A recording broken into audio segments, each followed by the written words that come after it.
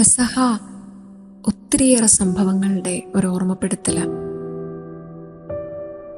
തൻ്റെ ശിഷ്യരുടെ പാദം കഴുകിയ സ്നേഹം നിറഞ്ഞ ഗുരുവിൻ്റെ ഓർമ്മ,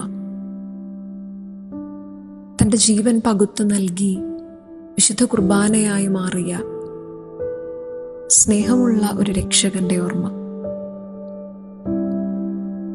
രക്തം വിയർപ്പാകുന്ന വേദനയുടെ വേളയിലും അപ്പൻ്റെ ഇഷ്ടം നടക്കട്ടെ എന്ന് പ്രാർത്ഥിച്ച ഒരു മകന്റെ ഓർമ്മ,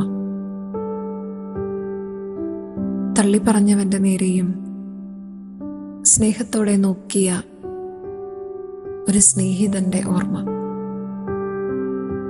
ഓർമ്മിച്ചെടുക്കാൻ ഇങ്ങനെ ഒത്തിരിയേറെ കാര്യങ്ങളുണ്ടെങ്കിലും എല്ലാം എത്തി നിൽക്കുന്നത് ഒരേ ഇടത്താണ്. അവൻ പറയുന്നത് പോലെ തന്നെ എല്ലാറ്റിൻ്റെയും ഒടുവിൽ അവസാനമായി കൽപ്പന നൽകിയിട്ട് പോകുന്നത് അത് തന്നെയല്ലേ, ഞാൻ നിങ്ങളെ സ്നേഹിച്ചതുപോലെ നിങ്ങളും പരസ്പരം സ്നേഹിക്കുവിൻ.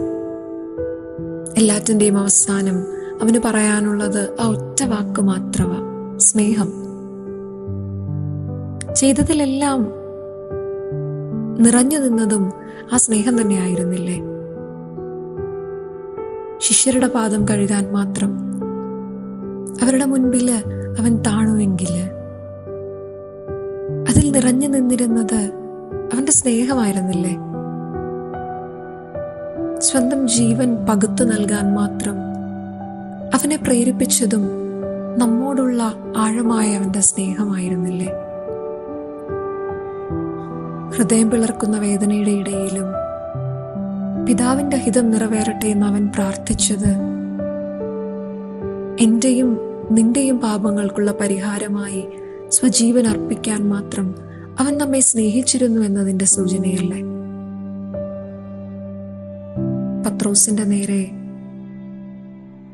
അവൻ നോക്കിയ നോട്ടത്തിൽ നിറഞ്ഞു നിന്നിരുന്ന സ്നേഹം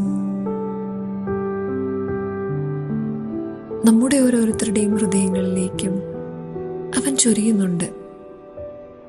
നമ്മെ നോക്കിയും അവൻ പറയുന്നത് ഇത്രമാത്രമാ, ഞാൻ നിന്നെ സ്നേഹിച്ചതുപോലെ നീയും നിന്റെ സഹോദരനെ സ്നേഹിക്കണം. അതെ, പെസഹ സ്നേഹത്തിന്റെ ഓർമ്മപ്പെടുത്തല.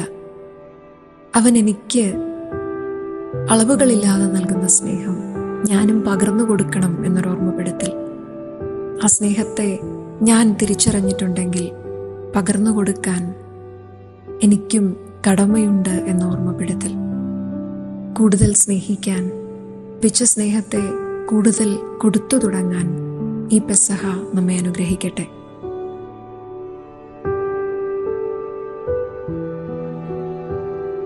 You were listening to Heavenly Voice from Charis.